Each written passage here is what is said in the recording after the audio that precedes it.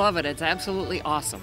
We just used the kayak launch. It was extremely easy to unload and get in the lake and then come up off the lake. And they have a nice little landing area right here. It's super easy for kayaks or canoes. And we're not 29 anymore, and we can still do it at our age. There's awesome restrooms here and a well-marked parking lot also. So very nice area.